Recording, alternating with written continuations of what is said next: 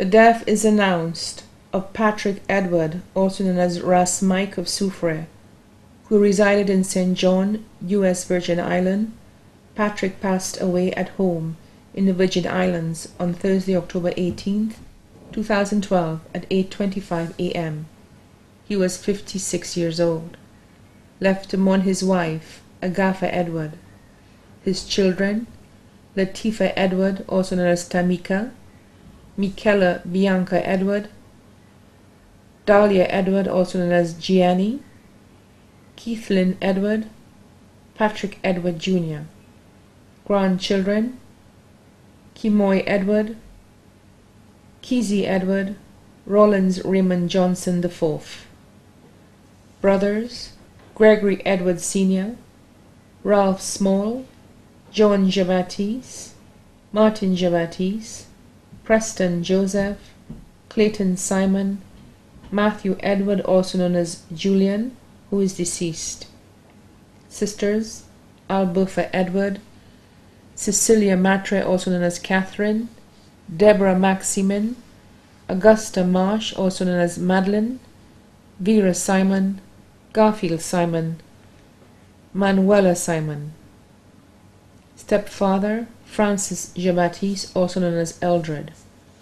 Brothers-in-law, Anthony Matre, also known as Puff Daddy, Leo Maximin, also known as Mr. Wonderful, Daniel Bobray, John Bobray.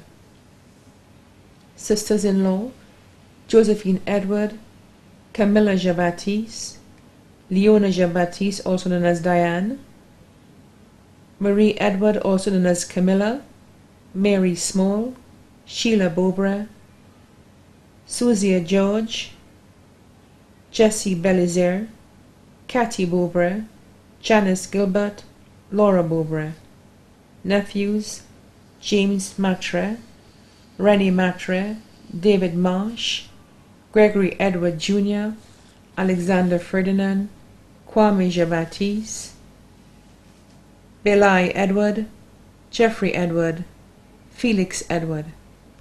Nieces, Kalisha Matre, Natasha Matre, Alison Matre, Isidora Cook, also known as Madeline, Monique Edward, Kalisha Jabatis, Alicia Martinez, Julene Edward, Corinne Edward, Rebecca George, Naya Marsh, Adelta Matre.